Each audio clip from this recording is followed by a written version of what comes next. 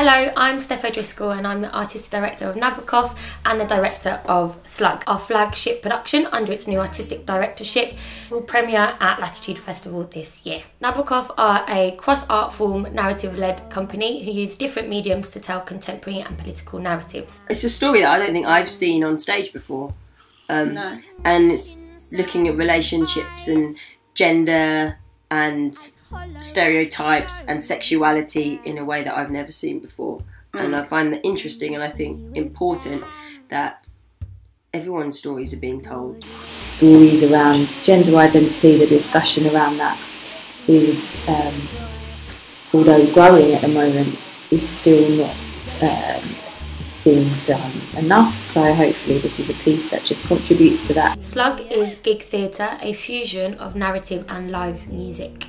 Not only does the political heart and narrative of this project really excite me, but the exploration of this form is vital in engaging new audiences to theatre. I'm really excited by the fact that we're creating something completely new and that we're kind of working, well, I'm definitely working outside of any medium or sort of form that I'm used to working in.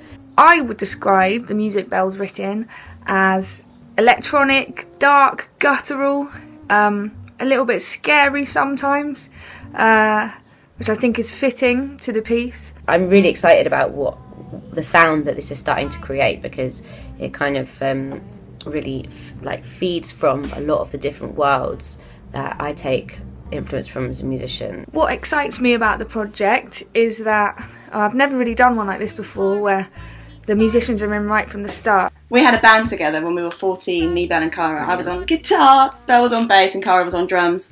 And now, 10, 11 years later, we might get the chance to, well, we are doing this show together, which is just... If you help us, yeah. SLUG is a very important play, and it deals with a lot of issues with what love should be, what gender roles are in society.